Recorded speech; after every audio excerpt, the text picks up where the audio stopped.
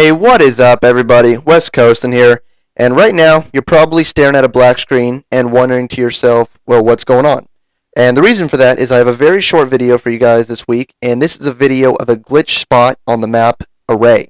Now, typically, I'm not a fan of showing videos of glitch spots because, as we've seen from previous titles, whenever a glitch spot is shown, typically it blows up and everybody starts to use it. But the difference between now and then is the fact that we're dealing with Treyarch and not Infinity Ward. And Treyarch has made it abundantly clear that they are the type of developer that likes to stick with their game, continuously patch it. So I'm confident in the fact that if this is indeed a glitch spot, which I know it is, that it will get patched. So I'm just going to show you this, guys. I'm not going to give you a tutorial on how to do it. There is a special way, but I'm not the type of person who likes to do tutorials on glitch spot to help out the campers. I'm not that type of guy.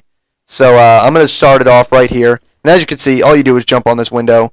And I'm actually going to show you right off the bat a third-person perspective, kind of like the perspective of what your enemy would see of when you're in this spot. Now here in a few seconds, I'm going to crawl to the back, and I'm going to be completely concealed pretty much. Right about there is when you just cannot see me. A guy actually just ran past me, so I'm going to jump down and kill him. And then I'm going to show you guys another third-person view, an even better third-person view, of really how concealed you are and how hard it is to see you if you're crouched in the corner. And right here, I believe, is where it's going to come up. And right there, you can see that it is extremely hard to see them. The only thing that pokes out is your head. And right there, where I just placed my radar jammer, you can actually jump down in that empty space down there, but the only problem is you can't jump out. So unless you're planning on putting up a campfire and camping there the entire game, you're really not going to be able to do much. But that's just going to about wrap it up for this video, guys. I'm going to show you a few more third-person perspectives on what it looks like when you're in the spot.